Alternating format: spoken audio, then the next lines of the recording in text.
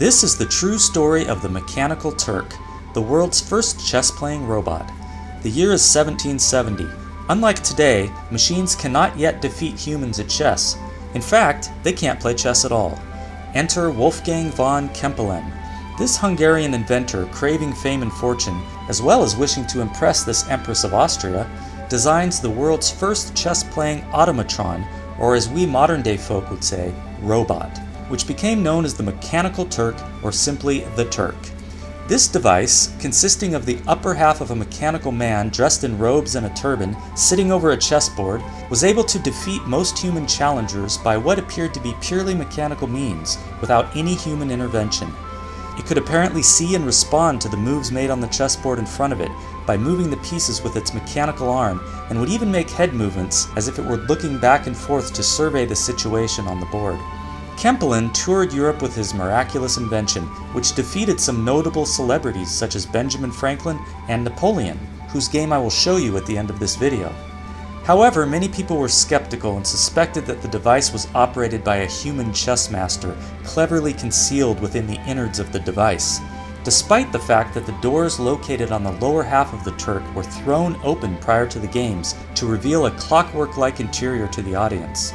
The Mechanical Turk received so much attention that even Edgar Allan Poe wrote an essay detailing his theory of how a human might be hidden inside, involving the use of cleverly placed mirrors and the shifting of the chess master's body within the device as the different doors were opened to the audience.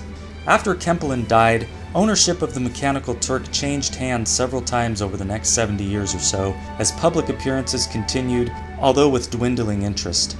Eventually, the Turk and its secrets were lost forever in 1854 when it was destroyed in a museum fire. All that remained were the competing theories of how exactly a human was able to hide inside the device and operate it, as well as some of the games it played. Perhaps its most famous game was the one in which it defeated Napoleon, which I will analyze now, with the assistance of an authentic chess-playing machine, Stockfish 15. In this game, Napoleon has the white pieces, and the Mechanical Turk is playing black.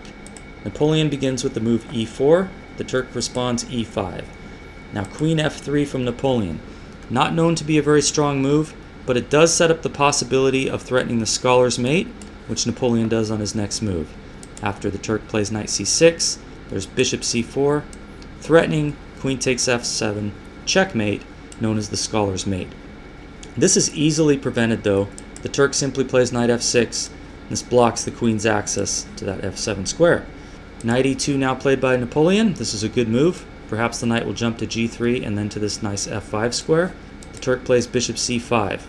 Now here Napoleon plays a move which is not great. a3. Perhaps he's worried about knight a5 attacking his bishop and he wants to tuck his bishop back to this a2 square. Or maybe he wants to give this bishop a kick at some point with b4 and then develop his bishop to b2. I don't know, but this move's a little bit slow. It's better to just simply castle or develop a piece with knight b to c3. But after a3, the Turk plays d6, Napoleon castles, and now bishop g4 comes with tempo, meaning it's attacking the white queen, which must move.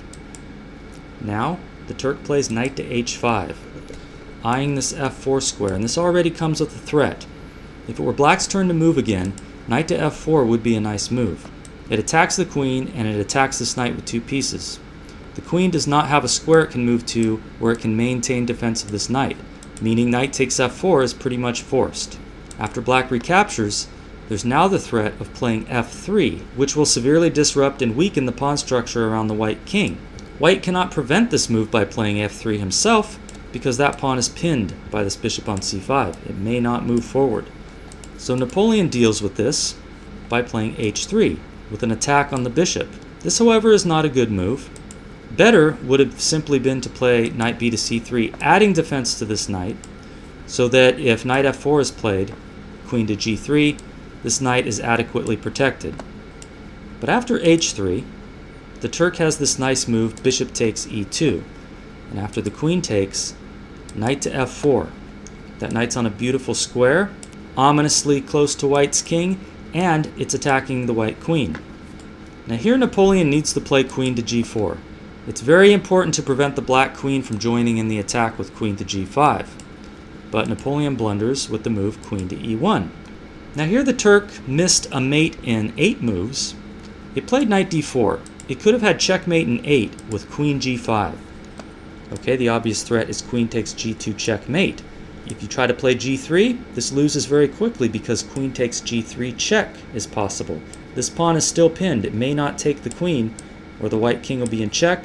After the white king moves, queen g2 is checkmate.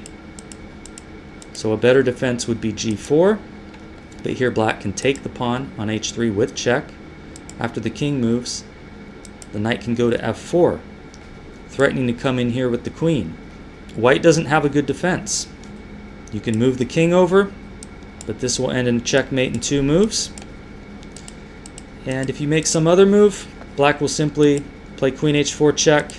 Once the king moves, queen to g3 is checkmate. Queen cannot be captured. Pawn is still pinned. That would have been the quickest win for the Turk. But instead it played knight d4, which is also a totally winning move. This carries a couple nasty threats.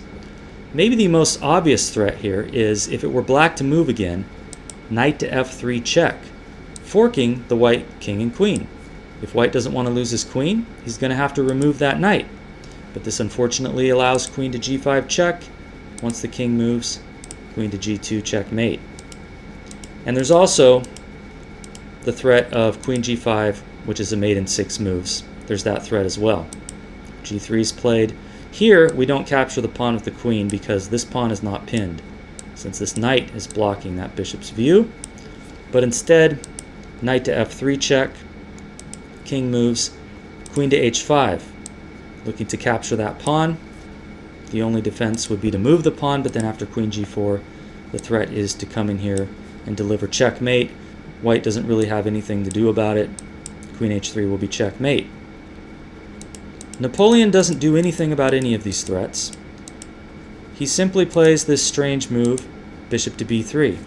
The Turk misses both queen g5 and knight f3 check, but instead plays a different move, knight takes h3 check, which also wins, just not as quickly. If you take the knight here, knight f3 check forks the king and queen. So Napoleon apparently saw that and just moved his king out of check. Now the Turk plays queen to h4, threatening a nasty discovered check. If it were black's turn to move again, there would be knight f4 check, king moves here, and then knight f to e2 check. The only legal move for white would be to remove that knight with the queen, but the knight is simply replaced with the other knight, and this is checkmate. I don't know if Napoleon saw that, but he prevented it with this g3 move, attacking the Turk's queen. Unfortunately, this move doesn't save him, as it allows knight to f3 check, to which Napoleon responds, king to g2. This allows the Turk to take his queen out with check, so maybe a little better defense would be king to h1. That way the knight could not capture the queen with check, but this still runs into checkmate. This black queen simply moves out of danger. Again, the discovered check is threatened. So let's say the king tries to get out of the way of that discovered check. Here, there's knight to f4 check. The only legal move is to capture the knight. Then there's queen g4 check, king to h1, queen to h3 mate. But instead of king h1, king g2 is played. The queen is taken with check. Again, the Turk had a quicker way to win, starting with knight f4 check. If the knight is taken, then queen g4, king h1, queen h3 mate, like we saw before. There's the additional option of taking the knight on f3, but this also leads to checkmate after queen to h5 check. The only legal move is to put that pawn in the way, after which queen to h3 is again checkmate, just with the king on a different square.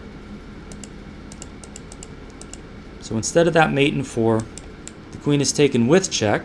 The Turk takes the knight on e1, which Stockfish is telling me is a mate in 8. Napoleon captures the knight, and the Turk plays queen to g4, threatening knight f4 check. Since this pawn is now pinned, it may not make any captures. Napoleon plays d3, covering this f4 square, so if the knight tries to deliver a check, the bishop can take it out. But unfortunately, there was a second threat. This pawn here is hit by the bishop and the knight. So the Turk takes out that pawn, now threatening queen takes g3 check. Napoleon plays rook to h1, maybe hoping to win that knight, but it's a little late because queen takes g3 check comes. The king moves. Now bishop d4 played by the Turk, threatening the checkmate on f2. So Napoleon starts trying to run with his king. Queen g2 check. The king moves to d1. The rook on h1 is taken with check. The king moves to d2.